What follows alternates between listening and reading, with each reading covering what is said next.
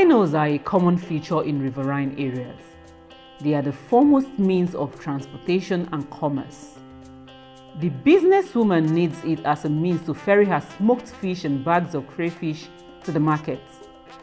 The young children use it as a means of transportation to school, and the men row it into the sea for their big catch.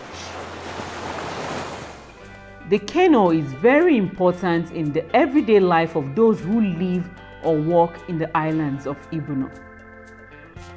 Though ferries and speedboats are now a common sight in the waters of Ibeno, the canoe is still king here. But canoe building is not duck soup.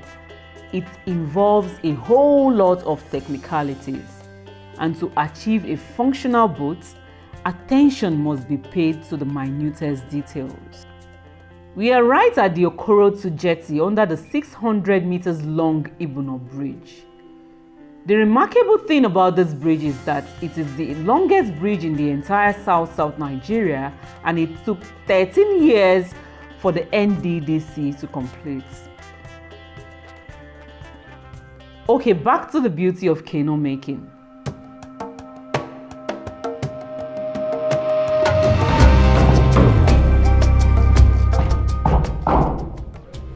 A group of canoe makers who have been in this business for years do their construction and assemblage of the canoes right here at the Okorotu jetty.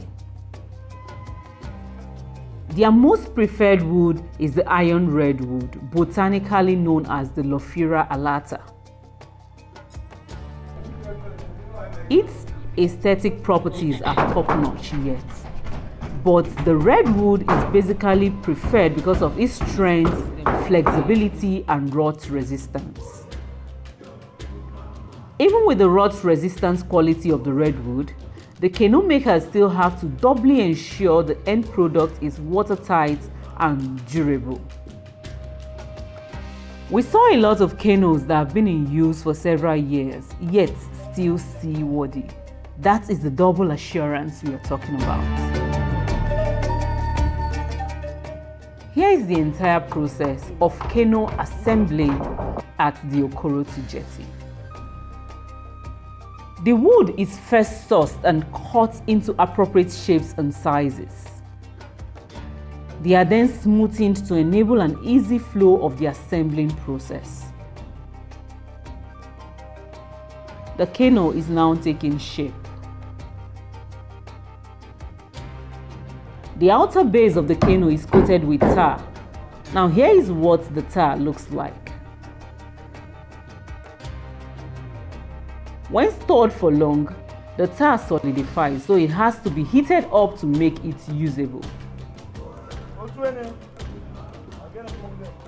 After the tar covering process, aluminium is used to layer it. And for this size of canoe, you need over 1,000 nails to hold the aluminium in place. The entire canoe making process may take days or even months to complete, depending on the size of the canoe. The fishermen who eventually purchase these canoes also buy fishing nets for their expeditions. So our team at Discovery Eye went deep inside the islands of Ibeno in search of those who weave and repair these nets. Come with us in the next video as we take you on a journey into the intricate world of net making on the Ibeno Islands.